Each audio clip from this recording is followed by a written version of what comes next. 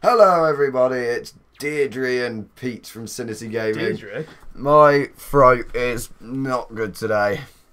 Anyway, this is the delicious fish achievement guide for Minecraft Xbox One. I have to say I don't sound as like Deirdre as I did the other day. Go and watch Corey, if you don't know that. I do, I sound like her though when I've got a sore throat. Anyway, you need to try and make a fishing rod to get this, and to do that you need to get some string by killing a spider. Then go to your crafting table. You'll need some wooden sticks as well, but you can get them from trees. And simply craft a fishing rod. Then you just need to try and catch a fish. You're fishing so apologies about the lighting. I was doing this at night time because that's when I found a spider. And unfortunately this was back in the days before we had beds in the game.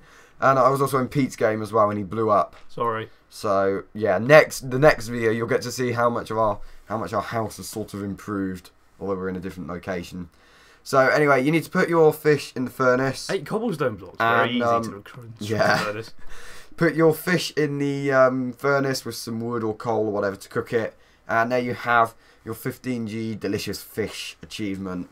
So that is highly recommended, and it's a good highly recommended to get that, and it's also easy, I think. Also a good source of food as well.